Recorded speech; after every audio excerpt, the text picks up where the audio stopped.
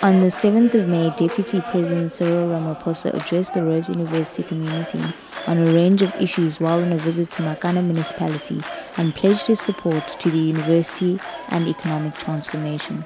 Much as I'm coming to this university for the first time, you have a friend in me who will say Rhodes University should not be closed.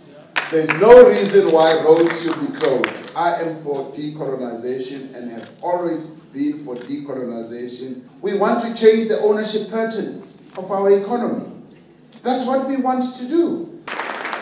During the question and answer session, Ramaphosa was finally asked about the elephant in the room, his role and involvement in the Marikana Massacre. Give us a response, appealing to your conscience as well about your role in Marikana. And my conscience is, I participated in trying to stop further deaths from happening. 10 workers had been killed. And my intervention was to say, there is a disaster looming. More workers are being killed and are going to be killed.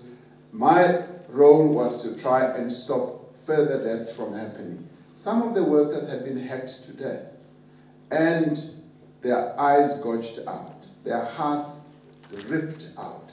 And that horrified me. And you may say, well, it doesn't really matter, but it did horrify me as a person. And I then said, we need to prevent this from happening.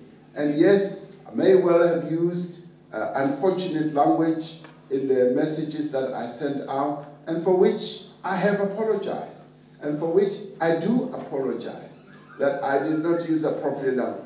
But I had never had the intention to have 34 other mine workers killed. With an apology 57 months in the making, Ramaphosa has promised to visit Marikana with Winnie Madikizela Mandela. For Grocotts Mail, Mahlatse Bambo, Grahamstown.